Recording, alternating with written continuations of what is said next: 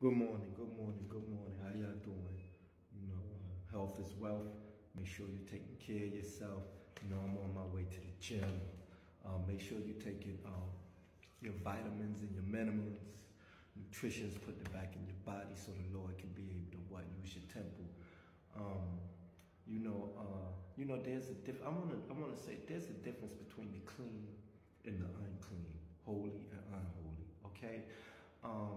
Just because you go to church on Sunday, that doesn't mean that you have the Most High God of Abraham, Isaac, and Jacob. I heard this lady say yesterday, "Oh, I got God, and I got God, and I still listen to my secular music. I still listen to rap." And I'm trying to explain, like, how can you be listening to rap? Don't you know rap promote violence and killing and all this other stuff? And that don't have nothing to do with God. That's the devil music. So, there's a difference. That's why Jesus talked about two paths. He talked about the straight and narrow path, which is and then the broad path. That broad path is everybody's on the broad path.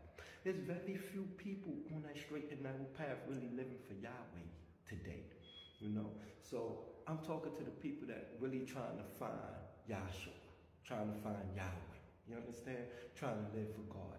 There's a difference between the clean and unclean. You can't just do what you want to do.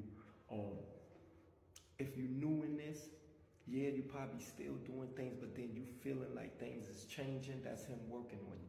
But to the ones that's stuck in their ways and thinking they got God, y'all gonna bust hell wide open. I'm gonna tell you straight up. You understand? Like I always say, like, I'm an ex-street dude. God pulled me from the streets. I'm not religious. He taught me the word. He taught me about the Sabbath day being on Saturday. He taught me a lot of things, So I know that you can't just do whatever you want to do and have God. My heart goes out to people that's thinking like that. When I seen that lady said that, I said she blind. And she on that broad, but I blame the churches, because they not preaching inside the church building. They're not preaching against hell. They're not really teaching you how to serve the Most High God. Don't you see how times are? It's so dangerous out here right now not to be under the covering. You got to be up under the blood. Be up under the covering today because it's dangerous out there. And I'm going to leave that like that. You be blessed today and know that there's a difference between the clean and the unclean. Yeah.